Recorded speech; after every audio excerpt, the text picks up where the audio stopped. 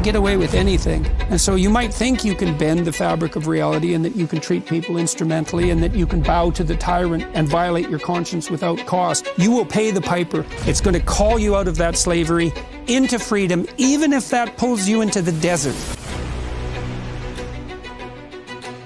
And we're going to see that there's something else going on here that is far more cosmic and deeper than what you can imagine. The highest ethical spirit to which we're beholden is presented precisely as that spirit that allies itself with the cause of freedom against tyranny. And villains to learn before they have to pay the ultimate price? That's such a Christian question.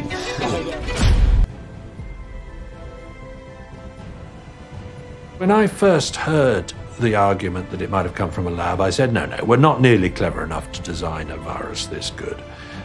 Well, once I found out what we were doing, or what they were doing, I was really shocked by how far into the manipulation and testing of dangerous viruses we have gone in the last 10 years. I'm trying to understand why there would be motivation to shut down, let's say, speculation, investigation into the possibility of a lab leak. And I guess maybe part of the reason is that it reveals a reality that in some sense is too dreadful to conveniently comprehend. It'd be easier in some sense in the short term just to stick our heads in the sand and pretend it isn't happening.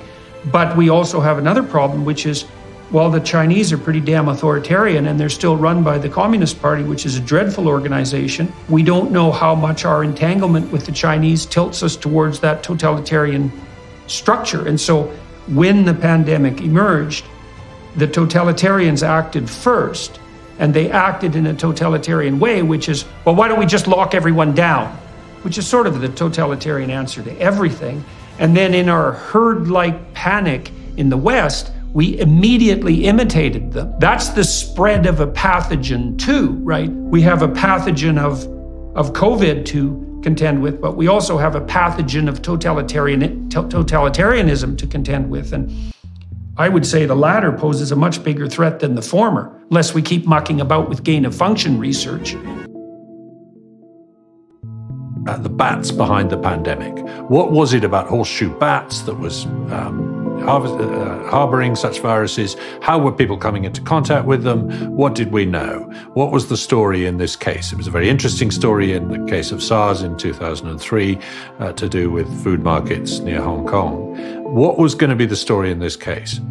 And in investigating it, I came upon anomalies like the fact that this virus was not particularly closely related to the bat one they had, like they couldn't tell me where they found the bat one. The paper that I read didn't give the location, and the name of the virus, the bat virus, was one that didn't appear in the scientific literature, and yet they said they'd found it previously. So I was rather puzzled by all this, and I called up a number of virologists, and they said, well, yes, there's some anomalies here we don't understand, but it's nothing to do with a lab leak. You can rule that out. Now, I believed that for about 2.5 months. And then I came across the work of Alina Chan, who eventually became my co-author on this book. And she was saying, actually, we can't rule out a lab leak. There's quite a lot of things about this story that make it really quite plausible that what's happened here is an escape from a lab. Because we're dealing with a virus that turns up in the city, which has the lab that does work on SARS-like coronaviruses more than any other lab in the world.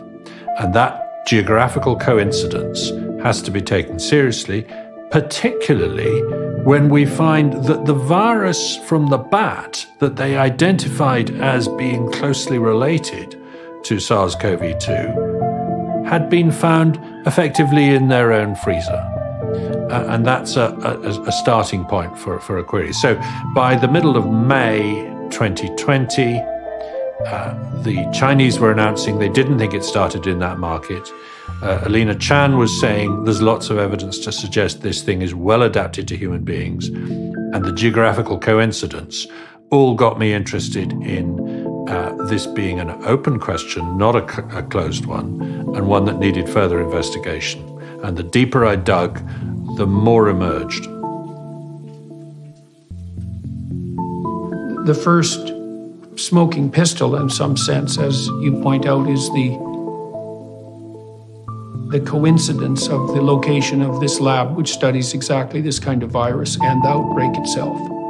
And that's a problem, right? So that means that it's reasonable to look at that and think that, well, it could have escaped from a lab there. That's the first conclusion. And that it has to be demonstrated in some sense that it didn't. And then, so that's a problem. And I can't see how that's anything but an incontrovertible problem. The mere fact that that lab is there and that it does research on those types of viruses and that that's where the outbreak was doesn't prove that it originated in the lab, but it certainly makes that a plausible hypothesis.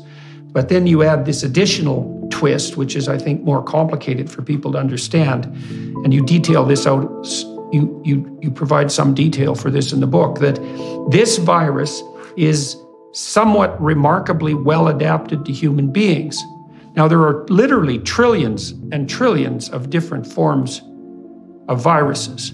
And so obviously most of them aren't particularly well adapted to human beings, because otherwise we would have trillions of viruses producing pandemics through all the time. So it's generally the case that viruses are not well adapted to transmission in human beings, and that's true for the overwhelming majority of viruses.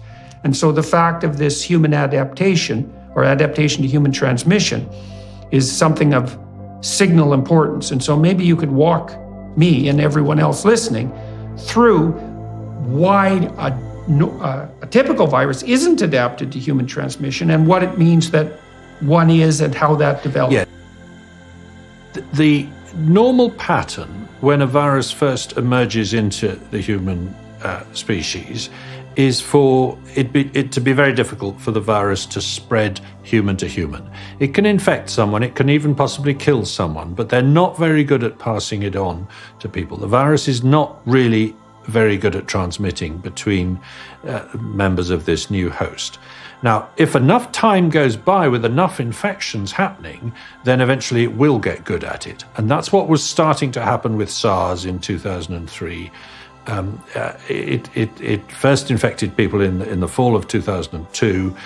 By the spring of 2003, you were starting to see chains of transmission from person to person. And the reason for this is that the virus has to evolve. It has to change its genetic code in such a way that it can better fit the receptors on the cells of humans as opposed to the receptors on the cells of bats, or in the case of SARS, the intermediate host, which was a palm civet.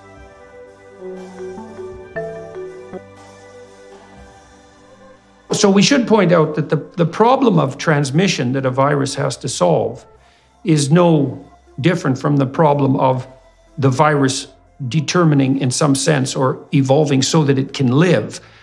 Transmission in a virus is the same thing as propagation in the environment. And so this is a very knotty problem, K-N-O-T-T-Y, for a virus to solve. It's not simple at all because it has to not kill the host too quickly. And it has to be able to replicate within an individual, but then it not only does it have to manage those things, which is very difficult, it also has to figure out how to transmit itself with some degree of effectiveness. And thank God most viruses can't solve that problem. So this is a very thorny problem. And maybe you can outline for everyone how viruses do solve that problem and why most don't, and why the fact of human adaptation to humans is so important. Yeah. A good example, bird flu, which is a big problem at the moment in poultry flocks and wild birds, is not very good at infecting human beings. People can catch it. People have even died of it. If you're exposed to a huge dose by working in a poultry farm, you can get sick and you'll probably die, but you probably won't give it to anybody else. We've not seen any human-to-human transmission of that virus.